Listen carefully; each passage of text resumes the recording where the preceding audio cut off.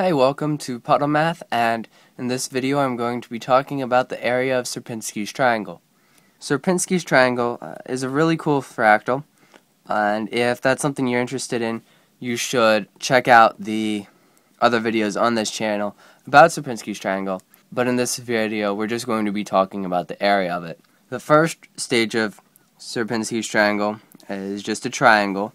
We're going to say that this has an area of 1 unit. The next stage is we draw another equilateral triangle, and this splits Sierpinski's triangle into 4 equal equilateral triangles. And the way we're going to look at this is as if this new triangle is a cutout out of the original triangle. So now we only have 3/4 of the area that we had before.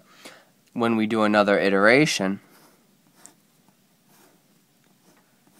what we're going to do is take 1/4 out of each of the remaining segments of area, and when you do that math, instead what we have now is 9/16 units squared. And if you notice, each area is 3/4 of the area that comes before it. So we can write an expression for the area of Sierpinski's triangle, where the area of Sierpinski's triangle is equal to 3/4 to the n minus 1 power, where n is the number of iterations. And so to calculate the area of Sierpinski's triangle, we just need to figure out what the limit of a sub n is as n approaches positive infinity.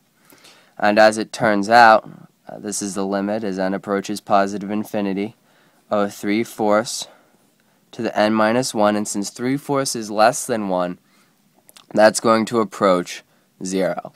And so the area of Sierpinski's triangle, as we continue to cut triangles out of it, is going to be equal to 0 units.